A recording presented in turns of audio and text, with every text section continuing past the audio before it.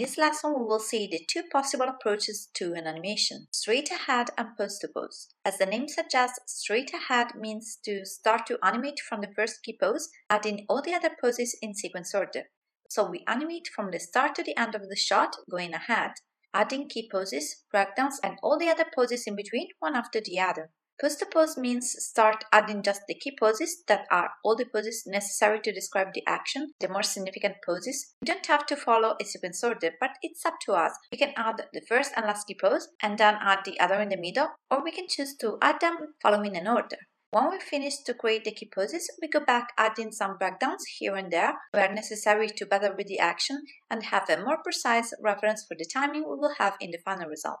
When we work in pose to pose, it's recommended to keep all the curves in stepped so that when we pass from a key to another, we don't have an interpolation, but we just skip from a pose to another. These two different techniques have a very different approach. When we animate straight ahead, the approach to the animation will be more instinctive. You will animate following your impulse. With the pose to pose approach, you will plan the animation, concentrating on the key poses and the timing. In this way, you will immediately have the idea of the final result, even with few keys. If you are beginners, I suggest you to go for the pose to pose animation. In general, it's the best way to start, and even I usually choose this approach, especially for complex and long animations. With straight ahead, you risk to over-animate, adding too many movements, actions, and gestures, to lose readability of the main poses, and you will have more difficulties to make changes or just adjust a bit the timing and the spacing in the animation. In production, when a supervisor have to look at your animation, it will be more difficult to tell you what to change, and you will lose a lot of time doing these changes due to the high number of keys we have in a straight ahead animation. With pose to pose, you avoid all these problems because your animation will be immediately readable in terms of poses, timing, and intentions, and you will be able to add variations and change stuff in few moves and proceed to spline and refine when you will be sure of what you are doing. So with these techniques, you will save time and you will focus on the more important aspects. Let's see an example. I will show you the same animation following these two approaches.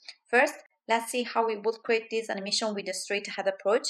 As I said before, in straight ahead, we start from the first key pose and we proceed with all the other poses, key poses, and breakdowns following the sequence order. So when we do this, we add as many keys as we want, just following our instinct. So we don't just focus on the main poses and the timing, but we already adjust the spacing and create the moving goals, the saddle, the offset of some parts. But as I said before, there's no rules. So you could also choose to go for a blocking approach in straight ahead and add the offset and the other little adjustments in a second time.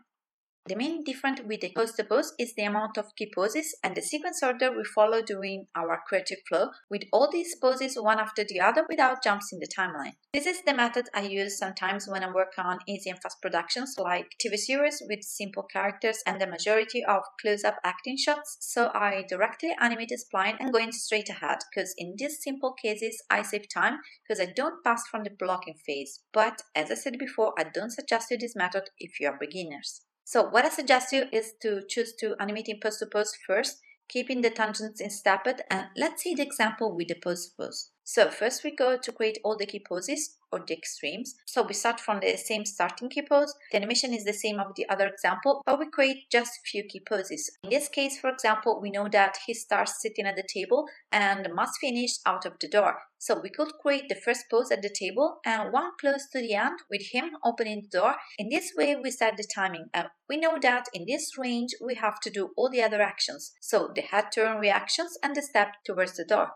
After we create all the key poses, we have the main thing to evaluate if the shot works and if the case to proceed or change some poses or actions or the timing. In case everything is fine, we go to add some breakdowns, the passing poses between the key poses. So we go to decide how the character moves and reacts to reach the following poses and also the spacing. Based on where we put these breakdowns, we also decide the speed variations of the movements. So now, with all the necessary key poses and breakdowns in stepped, this shot will be ready to be seen by the supervisor, and he will give you some simple tips to enhance it and will be very easy for you since you have few poses to manage. Same if it's a personal work and you want to check it more and more times before feel ready to proceed to the refine. Tip for the pose to pose approach. Right now, one of my personal methods to create pose to pose without adding too much key poses is to start creating the key poses in spline with no breakdowns. So in this way, we will have the softer interpolation between the key poses. So I add the keys where I want my breakdowns. Now I have my key poses and some breakdowns created by the interpolation. And what I got to do is to change and adjust these poses as I want. Then I check if the movement is what I had in mind, and at this point I switch the tangents in Step-It. In this way, I can keep a low number of key poses and breakdowns to manage, but decrease the chance to have some bad surprises in the refined step. When you will switch again your tangents from Step-It to spline, the animation view already works pretty well. That's all for this lesson on the approach to an animation shot. Let's see you for the next one about staging.